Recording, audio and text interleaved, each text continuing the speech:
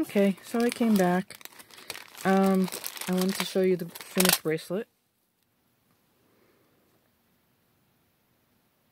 I thought it came out pretty nice. I mean, you can play with these beads if you want to. You can change the color up that easily. I must be getting hungry.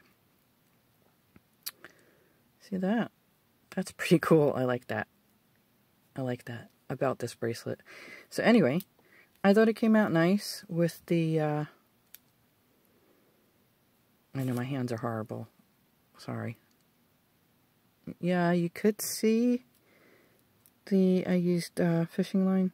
I think it was 6 pounds. It was 6 pound or 8 pound. The only thing I had a hard time with was the wire guards. I had to take the needle off. Well, the whole bracelet gave me a hard time, but that was not the bracelet's fault. It was just the day's fault. So, anyway, I had to take the needle off to get the thread through the wire guard because I was using a big eye needle, and it just doesn't work in the wire guards. So, I don't know. What do you think?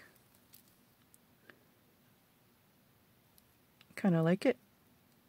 So, I have small wrists, and I can't get it quite right. Like, I probably, I don't know, might have gotten away with 2 less. I'm not sure. But anyway, there's this one, and then I made this one. This is all from the Curated Bead Box. This is with the memory wire. And I put some chain on, so if it snags, I won't lose it. The only things that weren't from the box, the Curated Bead Box, were the cubes, the bicones, the seed beads, and the thread. Everything else was from the Curated Bead Box. So I got 2 bracelet and earring sets, another 2 bracelets, plus all of this stuff left to do something with. I think that's pretty good for $20. I mean, there's a lot of stuff left over. I could make more. I'm probably going to do something with the pearls and these guys because I like the color combination. So yeah, 4 bracelets, 2 pairs of earrings plus.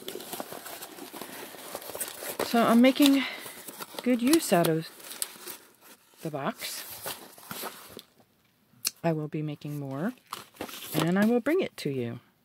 Thank you so much for watching. I'll talk to you all soon. Bye for now.